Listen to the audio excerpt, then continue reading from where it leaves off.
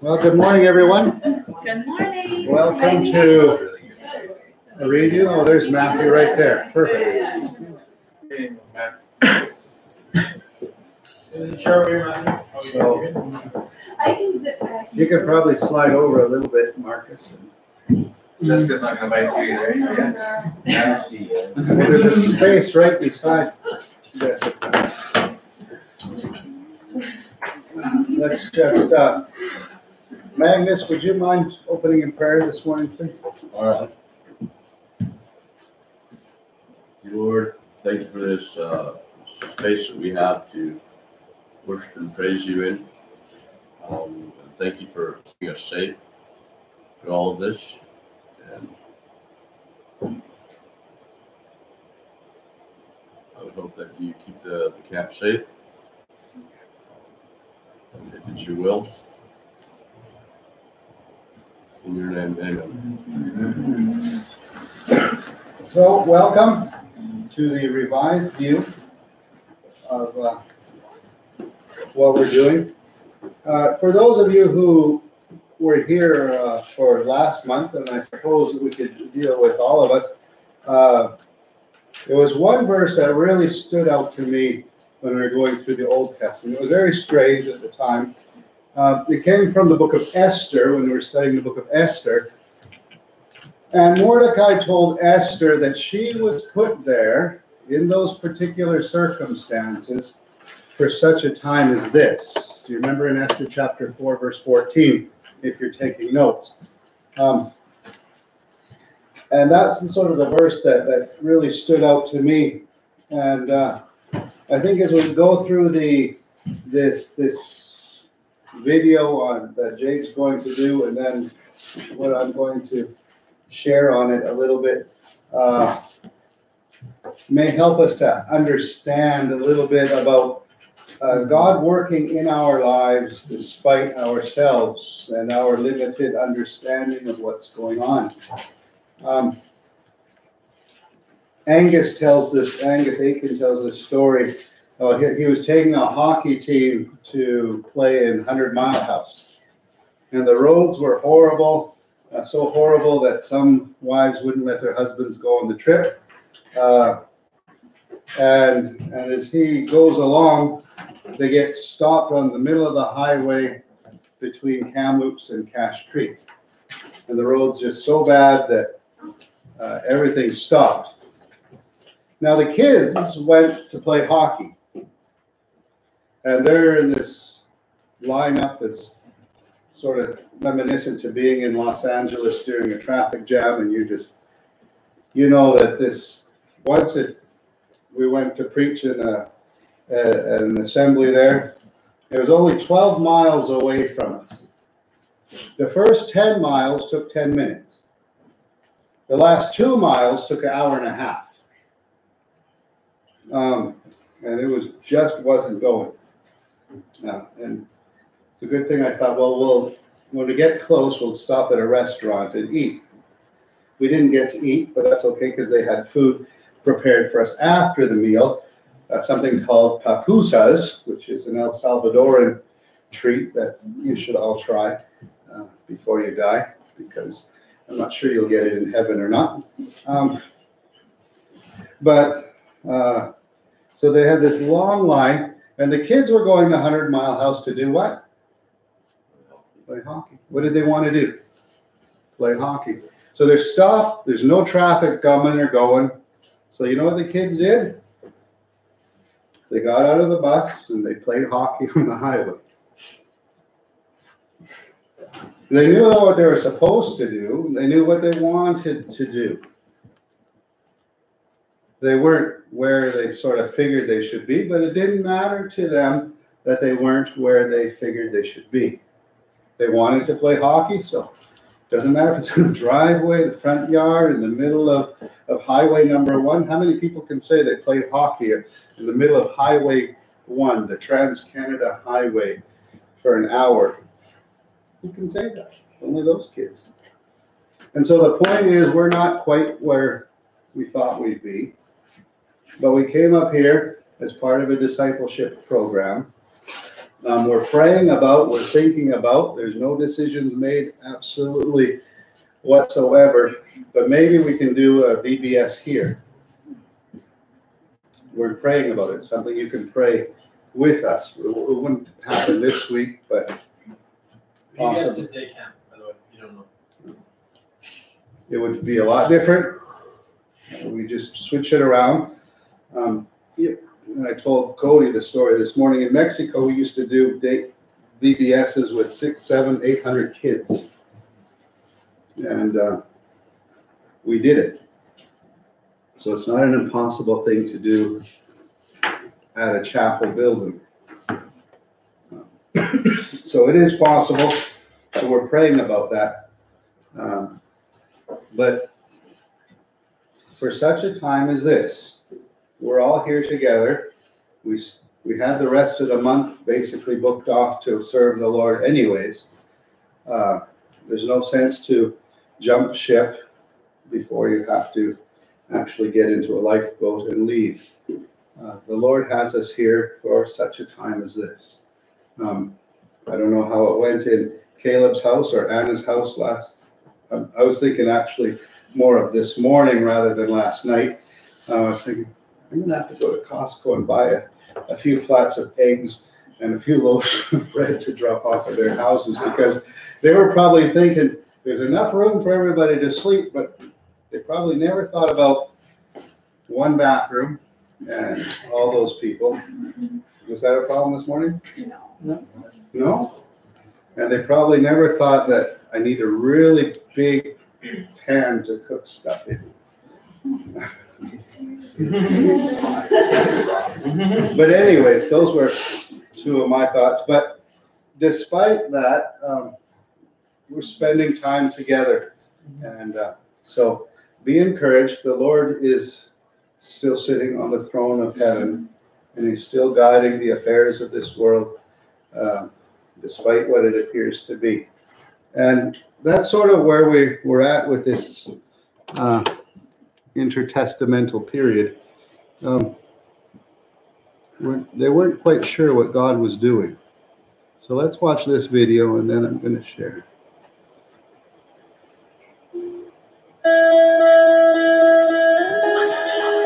Curse. That's the last word in the Old Testament.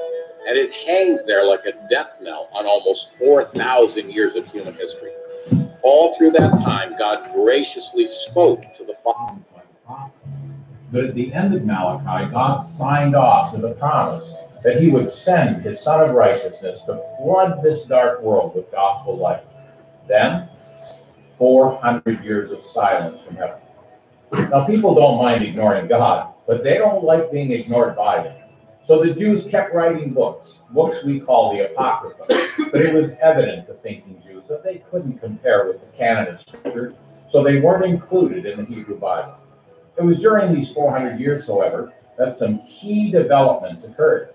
The Old Testament was translated in Egypt from Hebrew into Greek, called the Septuagint. It's a flawed translation, but it does provide a helpful guide to the Greek equivalents for Hebrew words.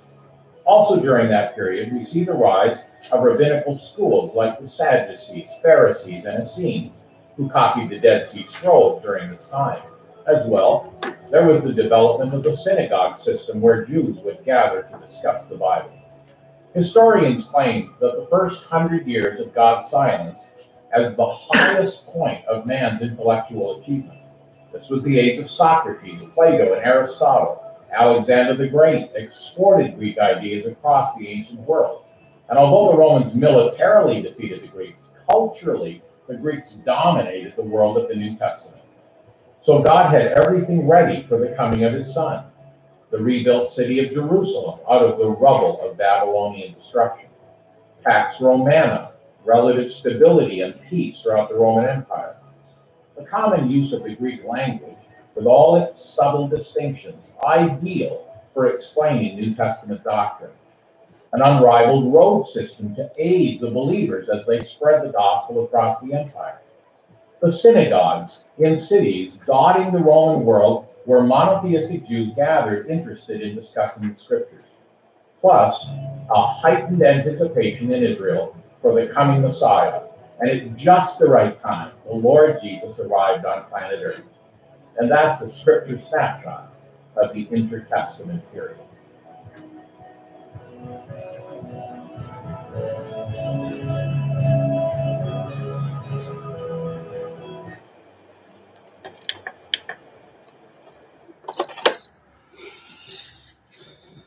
Comments, questions? We don't have the books yet, so hopefully someone's going to be able to get into camp again and do some things. Anybody know what the very last word of the Old Testament is? Utter destruction or curse? Curse.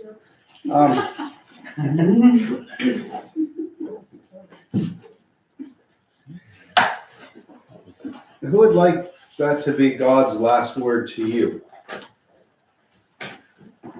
Because a lot of people are going to hear that. That's their very last thing they're going to hear. They might not hear exactly the word curse, but they're going to hear, depart from me, worker of iniquity. Which sounds awfully similar to a curse to me. Doesn't it? So if you were hearing those words, what would you want?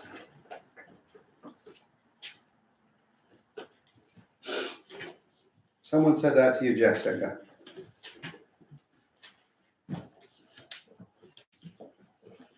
Just get lost. Get out of here. Get out of my sight. What would I say? What would? And it's somebody you just thought the world of, and they said, adios. Because he was a Mexican. Sayonara, because he was Japanese. So.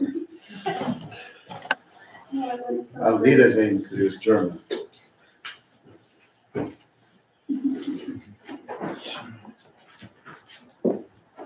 What I feel or say? Yeah, what would, if that was somebody's last words to you? I mean, I would do best to kind of do like a question like what I did for that to happen, or for them to say that. And then if you had that question, what did I do? Or what happened? Ian, what would, if you had that question, what would I do? What happened? You had all these 1,000 questions bubbling up and boiling in your mind. Then what? Well, if someone said, scram, and you had all these questions, what did I do? Because that person apparently cared for you, and then they said, I'm out of here. And you had all these questions that Jessica had bubbling in your mind. What happened? What went wrong? What would you like to know next?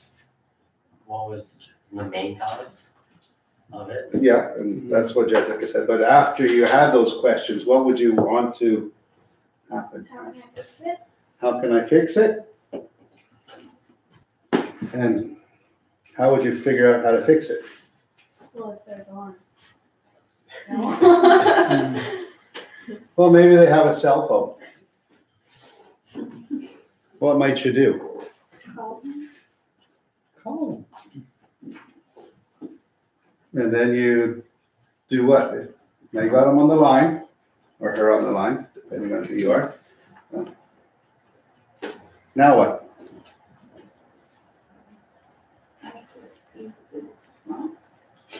What went wrong? That's perfectly logical. Doesn't that sound logical what Marissa's saying? Like, I don't get it. What went wrong? And so the last words of God is curse.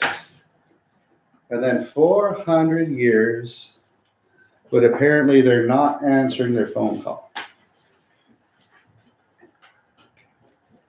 And God wasn't apparently doing anything. But was God doing anything during those 400 years? So in Jewish style, a Jewish wedding, there would be sort of a ceremony that would announce the engagement. And then the groom-to-be would go back to his father's house. And what would he do at his father's house, according to John chapter 14? Getting his apartment ready. I'm going to prepare a place for you. Who's Jesus talking about? The bride, right? Okay, got my ring. Da-da-da, look at everybody. And it's a Jewish wedding, so they had a Jewish jeweler, and Jewish jewelers have these big rings. I don't know how many Jewish brides you know, but it's kind of embarrassing, I guess, what I gave to Leo, but that's besides the point. Don't tell her that. Never let her know any Jewish bride. Have you ever seen like Bridezilla? And they have this like baseball on their finger. And then they're like, this flower has a wilt in this corner and it's not acceptable. Take it all back. But that's acceptable. And I'm going to prepare a place for you. And then how long does it take to build a house? Tell me in exact hours. I don't know. Can I ask Josh, how long does it take to get the permits? 2 years. No, I want exact hours. So we know the time. We don't know. That's why Jesus left and he's preparing a place for when's he coming back? Because that's what he promised. If I go to prepare a place for you, I'm going to return so I can receive you to myself. So is Jesus in heaven doing absolutely nothing right now? Was God in heaven doing absolutely nothing during those 400 years? And that's the whole point. Remember that verse from Esther. I don't know why it stood out when I was preaching it, but it almost made me cry. For such a time as the whole of history has brought you to this place for such a time as this. The fire's happening for such a time as this. Beulah Lake happened for such a time as this. They bought the chapel years ago for such a time as this. Everybody got a little bit, their hands were rubbing together in April and May and June for such a time as this when you were signing up. Everything in your lives has prepared you for this moment in history, in your history. And God is doing all these things to work together for good in our history, personally. Now, in those 400 years, Jade mentioned a bunch of things that God was doing when he appeared to be silent. So the Pax Romana, who remembers what Pax Romana means? Roman peace. Roman peace. There was relative stability in the Roman Empire. Now, if you look in the history books, you have to just draw a distinction between the kingdom of Rome, which was the city, and the Roman Empire.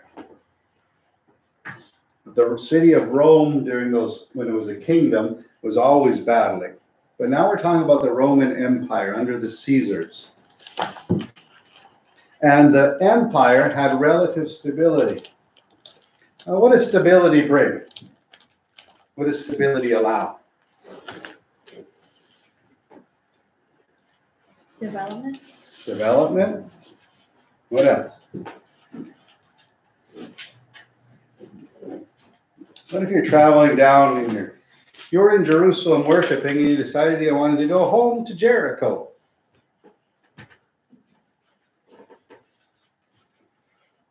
And you're going down to Jericho.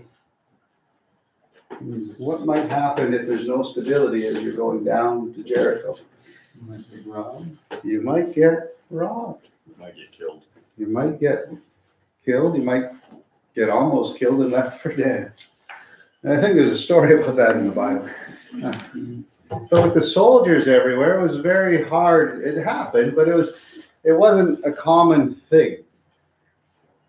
Stability. The Romans built roads, and the foundations of those roads and the roots of those roads are still there today, 2,000 years later. Oh, it's paved and it's a little bit wider than it used to be. But where they surveyed those roads and where they put those bridges is where the roads and bridges are today. Don't you find that kind of amazing that something done 2,000 years ago, it's not a rock road, it's not a dirt road anymore, but the highways through Europe were surveyed by the Romans 2,500 years ago.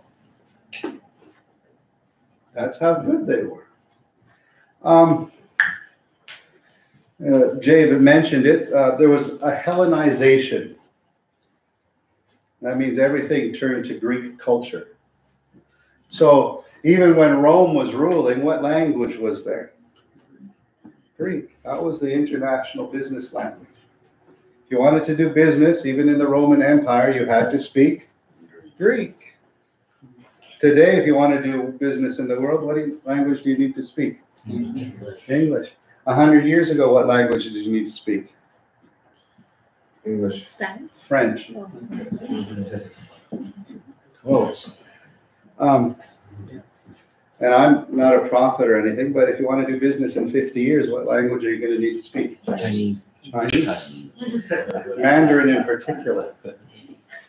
I'm not a prophet. I don't know that that's going to happen or not.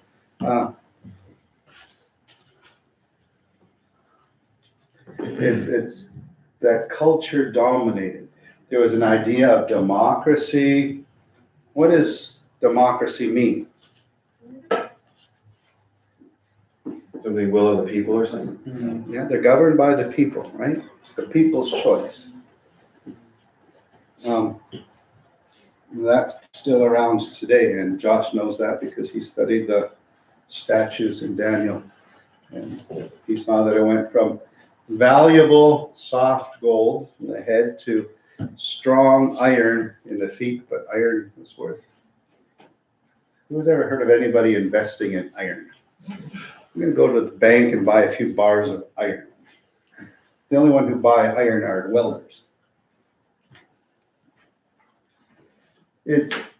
And democracy is still around. The language is around. If you want to communicate something, is it good that there's a way to transport things efficiently because there's peace, whether it's by road or by boat? So if you want to take a message around the world, is it better to have one language that most people speak? And if the business people hear it, they'll share it with other people in their own language? I think when Paul talks about having tongues more than any man in the book of Acts, that's for evangelism. It's not for worship. It's not for making a show. If you're a missionary evangelist and you're going into Greece, wouldn't it be nice to know Greek? Yeah. In the days of Jesus, wouldn't it be nice to go to Egypt and speak Egyptian? There is no Egyptian today. It's all Arabic. The Muslims changed it and destroyed it. They keep on destroying history after history after history. There is no Egyptian today. There is no Iranian today. There is no Lebanese today. Well, there's a little bit of Lebanese, but it's not very good Lebanese. There's no Libyan today. There's no... You see, they destroyed all these. But in those days, people spoke Egyptian. Wouldn't it be nice to speak Egyptian if you're going to go to Egypt? Yeah. Wouldn't it be nice to speak Miletan when you went to Miletus? Wouldn't it be nice to speak Cretan when you went to Crete? This one doesn't work. Wouldn't it be nice to speak Latin when you went to Rome?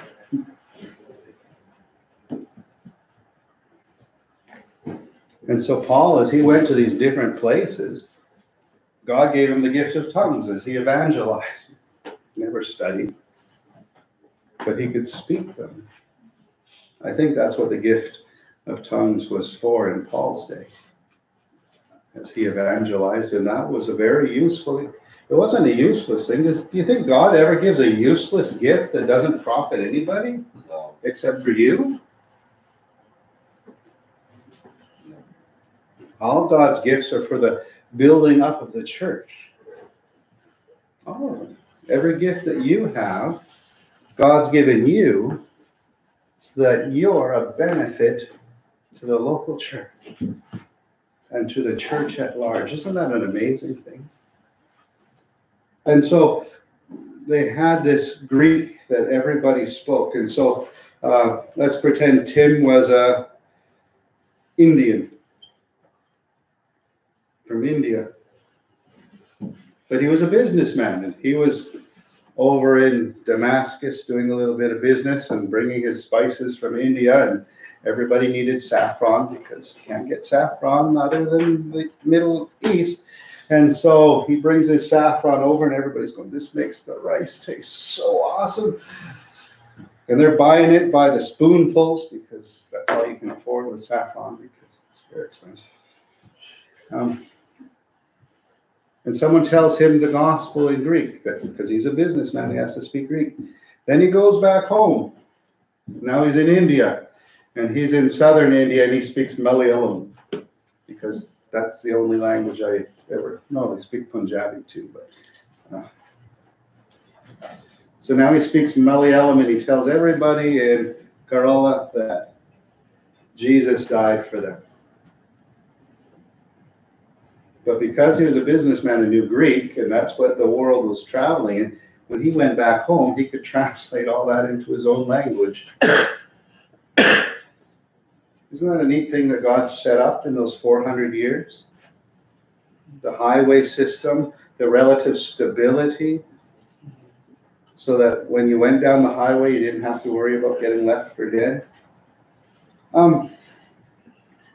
It fulfills prophecy.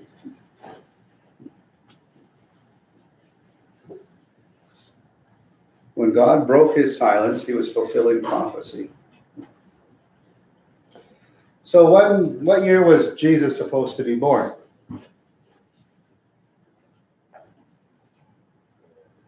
You've heard all those Christmas messages, and not one preacher ever told you when Jesus was supposed to be born? Shame on us.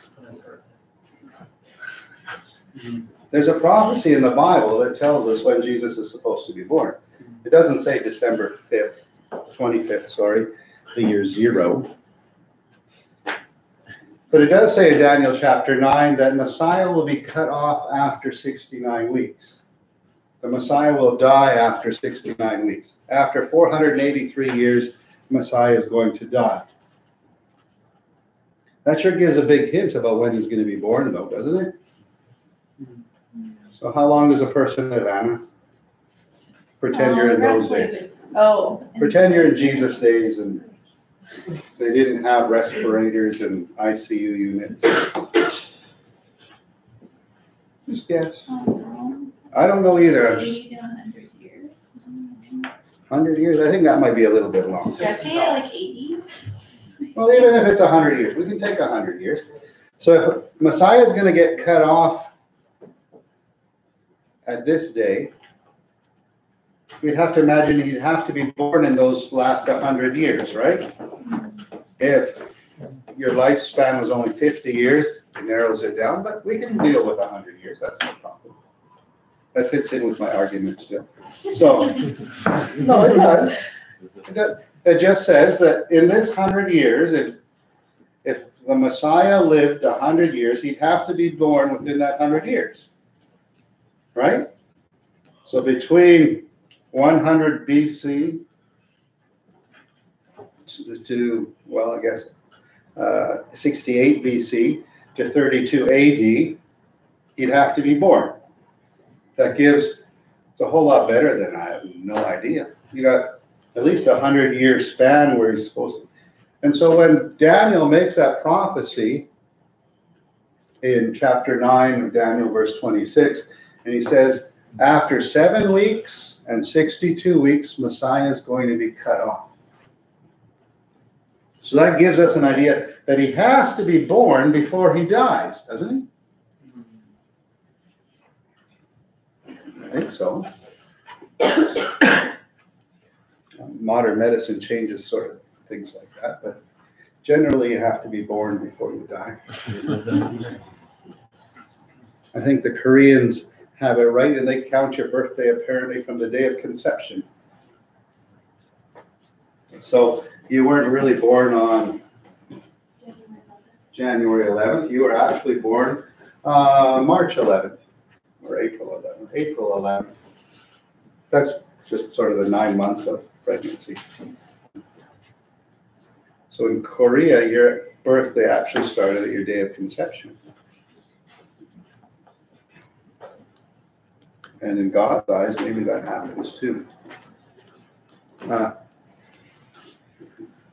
But that prophecy tells us that Messiah would have to be born in that time period. And in the fullness of time, what would happen if the Messiah came right after the book of Malachi? So there was no 400-year wait. Would have been hard to get the good news out. It would have been harder to get the good news out, but he wouldn't be fulfilling prophecy now, would he? And what's the thing we know about prophecy? It's God showing that he's God. That he's the 3 O's, remember? Next time you drive by Triple O, you think, don't think hamburgers.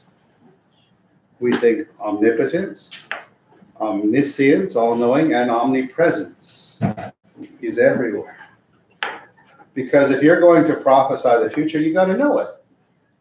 You got to be able to make it happen. You have to be all-powerful, and you have to be everywhere because there's going to be somebody trying to stop you. And there's an adversary that God has. His name is the devil. And so prophecy is being fulfilled. Now, it says in the prophecies, remember it says 7 weeks and then 62 weeks? What were the 7 weeks about? 49 years. The rebuilding of the walls of Jerusalem, even in adversity, says Daniel chapter 9. When were the walls supposed to be started? The decree. The decree of Artaxerxes in the book of Nehemiah, chapter 2. Remember Nehemiah asked, the gates are down, my people aren't doing well, the walls are crumbled.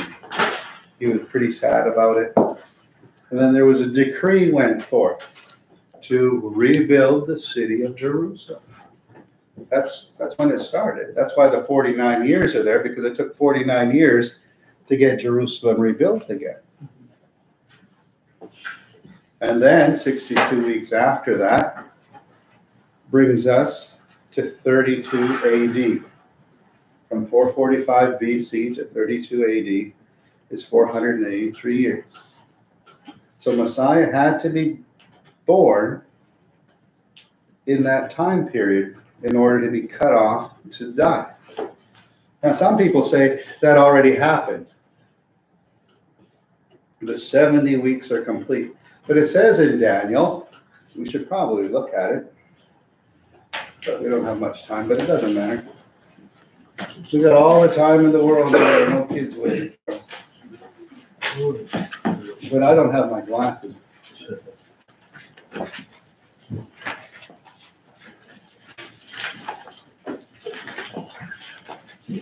If I stand hard enough back, maybe it'll focus, but maybe it won't. I'll read it for you if you want to. I think Daniel chapter 9. And I think verse 23 or 24 says, take this to you and your city. Where does it say that, Josh? I can't see it. Verse 20, it should be 23 or 24 somewhere in there. Maybe 25. It's 24. 24. 70 weeks are determined for your people and for your holy city. Okay, so who are Daniel's people? Okay, they're not Canadians. They're not Americans. They're not Russians. They're not Chinese. Daniel was a Jew. That's very clear in chapter 1 of Daniel. Okay, and what's Daniel's city name? Jerusalem. It's not New York. It's not Los Angeles. It's not Bombay. It's not Beijing. It's Jerusalem. Okay, don't let anybody fool you and tell you that America is in the scriptures. It's not. The scriptures are about the Jews. It's about Israel. And God using Israel, not as a special people, although they were special, but as a chosen people, to be an example of what life is supposed to be like in a relationship with God. They messed up big time. And so the book of Romans would say God has set them a time apart now. But sorry, continue on, John. So 70 weeks are determined for your people and for your holy city, to finish the transgression, to make an end of sins, to make reconciliation for iniquity, to bring in everlasting righteousness. Okay, we'll stop there. Anybody been transgressed lately? Anybody been sinned against lately? Anybody seen something that's not righteous lately? So it says 70 weeks, and after 70 weeks, there's going to be no more transgression. There's going to be no more sin. Righteousness is going to stand. Is that in the world today? No. Okay, so don't let people fool you and tell you that the 70 weeks happened already. Because I'm going to use this word, stupid. And you're going to say, why? That's pretty strong. Because they can't see that it says they're going to bring an end to these things. And if they think that this world and Trudeau and Biden and Harper or anybody is reigning in righteousness, they're blinder than a bat and stupider than a stick. Okay? It's obvious to everybody. And if you can't see that, why do we have police? Why are there all these videos of police doing things? Why are there jails? Why are there hospitals? Why are there psychiatrists, psychologists, suicide prevention lines? Why are all these things? Why are people still being abused? Why are people still being exploited? Because this hasn't happened yet. There are preachers, there are Bible teachers that want to teach that this happened in 70 AD and it's all over. Well, first of all, they haven't figured out that 32 plus 7 is 39. I don't know, what's 32 plus 7? 32 plus 7? You can do that on your fingers. 32, 33, 34, 35, 36, 37, 38. So when they say that when the temple was destroyed in 70, they're doing stupid math, because 32 plus 7 is 39. Then they say, well, when the temple was destroyed in 70 AD. But that's besides it. Well, that is the point. Don't let people fool you. God says to love him with all your mind. A lot of people, when they come to religious things, Christian things, they take their brain out, they set it at the door, they go in, they sing, they listen to a sermon, and then when they leave, they put their brain back in. It's supposed to be harmless as doves and wise as serpents. We're supposed to be Bereans to examine if these things are true or not. We're supposed to love God with our mind. He asks us to meditate on the word, to contemplate it, to think about it. So don't let people fool you. That's not in the world today. This isn't finished. So what we're in is what we call a parenthesis or a bracket. between week 69, when Messiah was cut off, and whenever this is going to start to happen again. So we're in this sort of, well, it's just like those 400 years, you know that. When a God was apparently silent. We have God's word, and there are interesting things. I think the next time we go to Bulo and we find out if that cabin's really standing, and if it really is standing, it's going to be a display of God's provision and answered prayer. As apparently it has a whole bunch of fire retardant on it. What color is fire retardant? Red. And the red covering protected the building. I think that'll preach. when Anna's at camp and she smells like smoke, but she's got a smile from ear to ear on, she's going to say, look, girls, see that red cabin? It was saved from the fire because of the red stuff that's on it. And you know what? When you trust in Jesus as your Savior, His blood saves you from the wrath and the fire of God. That'll work out there. And if it's still there, every kid's going to know that ever goes there.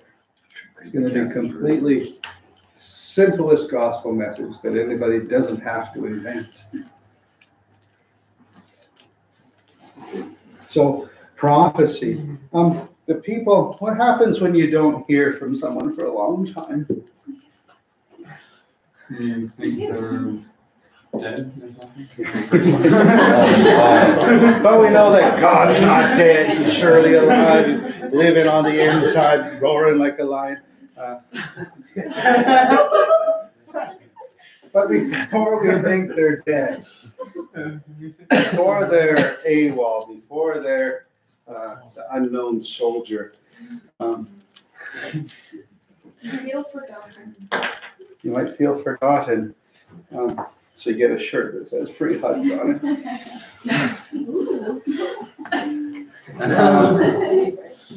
Yeah. It's, you know, when I was starting to see Leo, my Spanish writing was horrible, but I caveman my Spanish in the letter because there was no email in those days, and she didn't have a phone. We actually never talked on the phone until we had been married for a couple of years. It was the first time I ever talked to my wife on the phone. But you miss them. And you sort of have an expectancy that you'd sure like to hear from them. When Jesus was born, were there any people that were just like so thrilled and so elated that they said, take me home, Lord. I've seen the consummation of Israel. Was there anybody like that? Somebody has the same name as you. Yeah. It was just, you know, God in Amos says, I'm going to send a hunger, not a hunger, what is it? Yeah, hunger. That's not what he said. What did he say in English? I'm going to send a famine, that's what he said. But not a famine for bread and water, for food, but I'm going to send a famine, a hunger for the word of God. So Simeon's there, heard of God. God heard my prayer. He was right before Anna, wasn't he? In Luke chapter 2.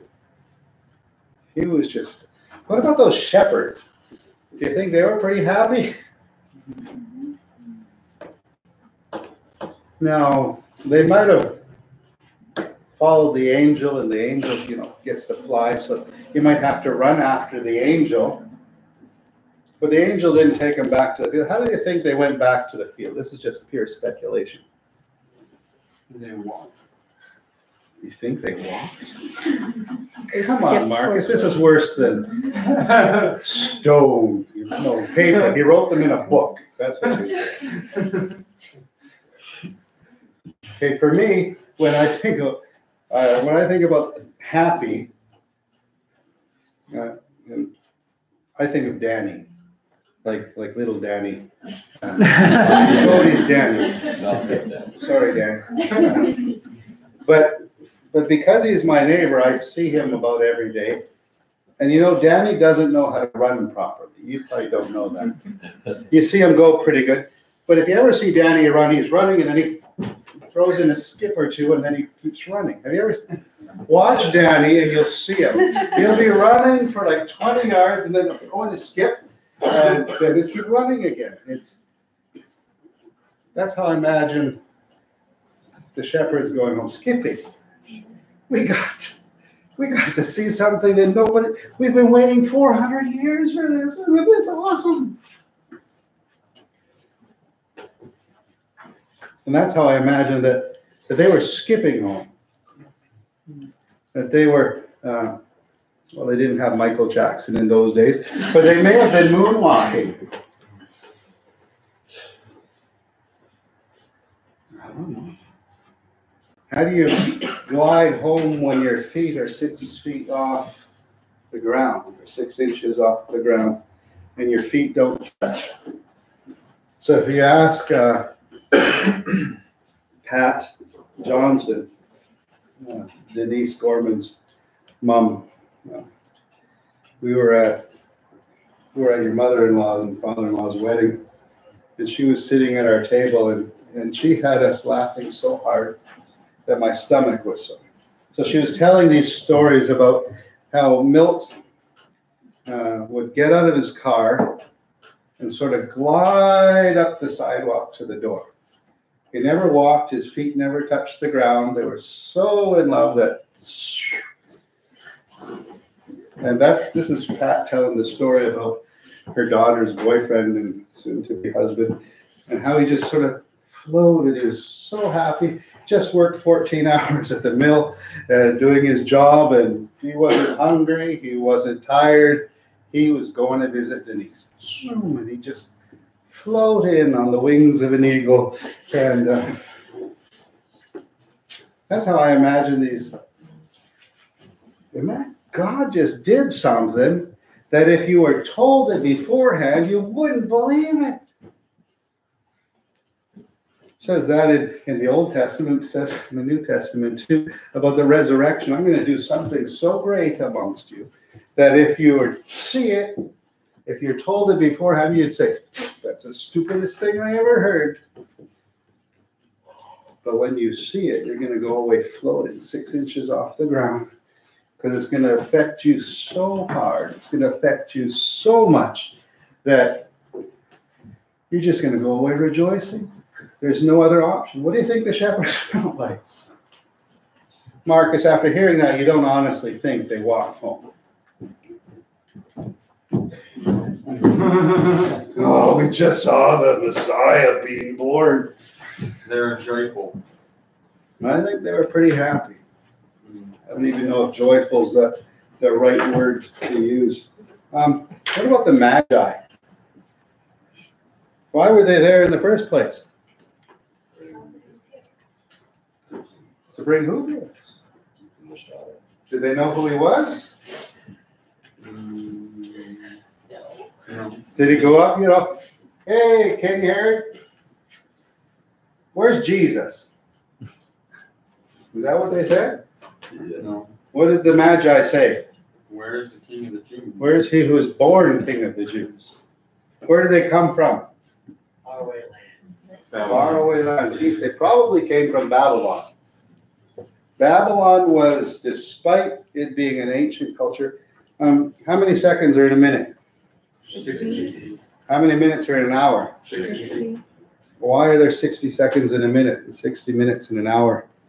That's the Babylonians. Because of the Babylonians. Time time always existed, but the Babylonians invented the watch. Well, maybe they didn't, but you know what I mean. They figured that 6 and 60 and 360 days in a year is a prophetical year. These have big stuff, and they came from Ancient, stupid Babylon. Oh, maybe they weren't so stupid after all. We're still using these things 3,000 years later. Mr. Rolex seemed to think it worked pretty well. Mr. Bolova seemed to think it worked pretty well. The Magi came. When did they leave? When did they begin their journey? When they saw the star. Is there anything in the Bible that says that they were like, were they following the word of God? Were did they see a star? Like, is there anything in the Old Testament that would direct them to? Well, I think, I'm forgetting where in Daniel, but and if I had my glasses, that'd be much better. But I think in the book of Daniel, it mentions it. No, it's the book of Isaiah. Isaiah 61. That sounds pretty confident. 18,910.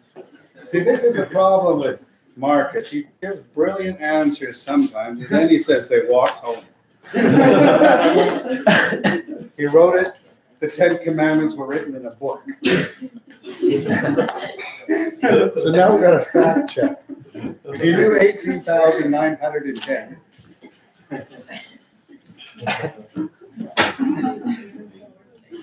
But I thought it was in Daniel, but they're following a star for some reason. And they were following a star with the understanding that they were looking for he who was born King of the Jews. Now, I'm not exactly, it's about 800 miles from Jerusalem to Babylon. Because you have to go up and over and follow the Euphrates down, because you just can't come across that desert. There's no water, you're going to die. So you got to take this 800-mile route. I don't know how fast a camel goes. The camels I see, they're sort of lumbering along. They don't look like they're going any more than maybe 2 or 3 miles an hour. They might have been traveling for a year before they got there. Do you think they were going to see something that they weren't going with expectancy and a hunger to see that? It says in Isaiah 60, which I was one chapter off, and they didn't have chapters, and when Isaiah wrote the book. What does it say? It says, where are we there? Isaiah 60. Gold. Oh, yeah. They shall bring golden incense. So they're offering worship. But where was it say they're following a star? That was Josh's question. But anyway, I'll find it when I get my glasses. But at any rate, they could have, let's just say they took them 6 months to get there. Maybe it took them a whole year. Would you go travel for 6 months to get to something that you didn't have a hope to see something brilliant? Something awesome?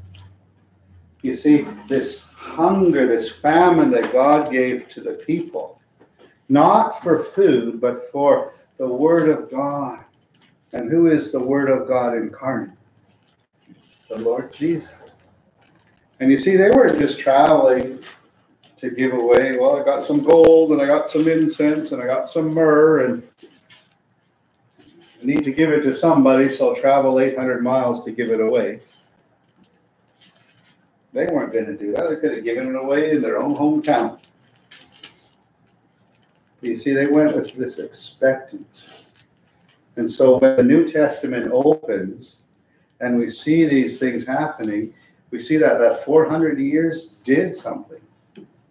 And people were waiting for the consummation of Israel. They were waiting to see the Savior. And when they saw him, they rejoiced, and they were saying, you know, nothing's going to get better than this. I'm ready to die. This is like the best thing that ever happened. And that's what God was doing in those 400 silent years. Now, it's been quiet for about 2,000 years now. 5 times as long. What's he doing in your life? When you came to the discipleship program this summer, did you come with expectancy to hear from God?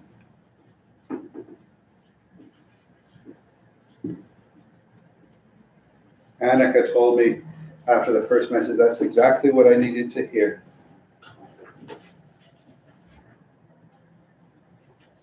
There was dealing with some things in her life and some decisions that she made concerning the future, and she said, that's exactly what I needed to hear. I came and I wanted to hear from God, and he said something. Are we still here to hear from God? When we go to Sunday morning meeting, or I can't believe we got Treavor again. I've been listening to that guy all week long. God have mercy on us, please. He gets laryngitis or something that, like Magnus is sharing. I just can't take this anymore. He's got, like, you ask Tim, you ask anybody that preaches, Josh, he's got a good voice to listen to. Got that good deal. You know, he could be like that James Earl Jones guy. Be Darth Vader.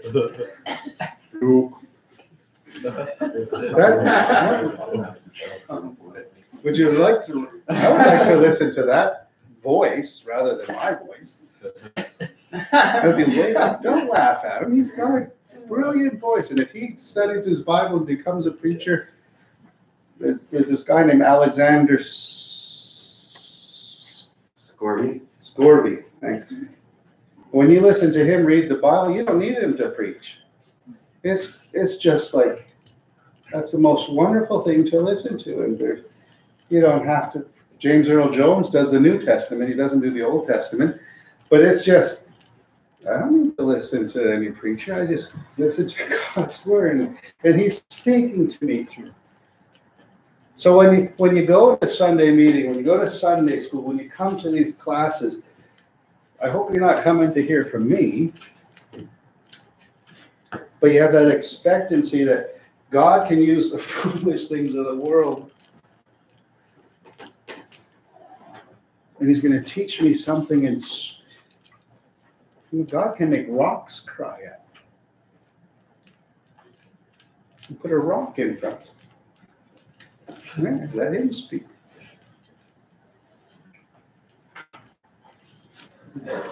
You see, do we have that expectancy like Anna did, like Simeon did, like the Magi did, like the shepherds did? And when we're done, we go home rejoicing.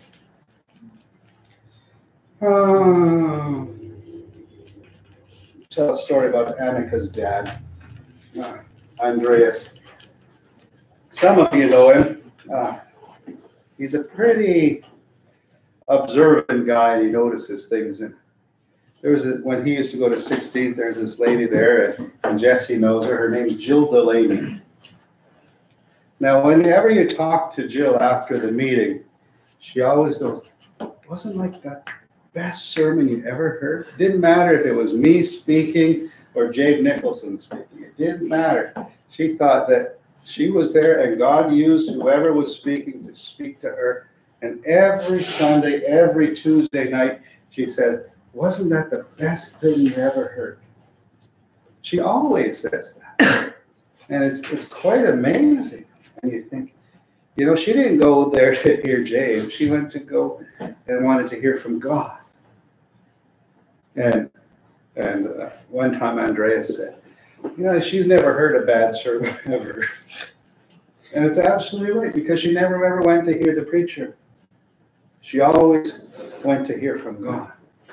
And while we're here, guys, let's listen for God's voice. As he whispers things in our ears as we're praying through this sort of strange time, God's brought us here for such a time as this. And we may have come to do it at camp. Right now we're praying on whether we should bring camp to KBC. We can do it here. In Mexico, we used to have 600, 700, 800 kids come to the chapel. And we'd have one side singing Alleluia, Alleluia, Alleluia, Alleluia, and the other side singing Praise ye the Lord. And it was like a thunderous earthquake. And boy, if I could get those videos off my old computer, that would be awesome. You could see this one little kid screaming, and at the end he's lying on the ground screaming, trying to win the competition.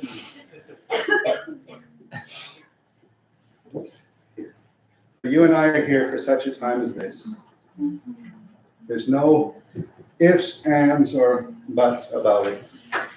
God wants to do something, whether it's here in these messages or if we're going to help somebody who needs a little bit of help, one of the neighbors or one of the saints from the assembly.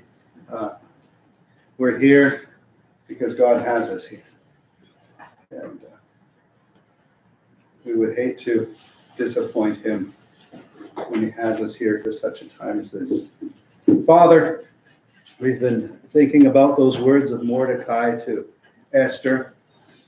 I suppose a little bit of Paul writing to the Galatians. When the fullness of time had come, God sent forth his son, born of a virgin, born of a woman, born under the law. When everything was set, when it appeared that you weren't listening, when it appeared that you weren't doing something, there were those people who had grown hungry for you, who had grown thirsty for you. And you revealed yourself to them, and they all went away rejoicing. And our prayer is, Father, that as we go through this week, that you would guide our footsteps, that you would guide our thoughts and our thinking, and you would encourage us in some way, somehow. You would be speaking to our hearts, that you would be speaking to our souls, that we would know your presence despite your silence or apparent silence. Though others might not be listening, Father, our prayer is that we would hear your voice working and speaking to us. We would see your hand guiding and leading and holding. And as we wait upon you, our prayer is that you would mount us up as on the wings of eagles and help us soar for the glory and the honor of the Lord Jesus Christ. Amen.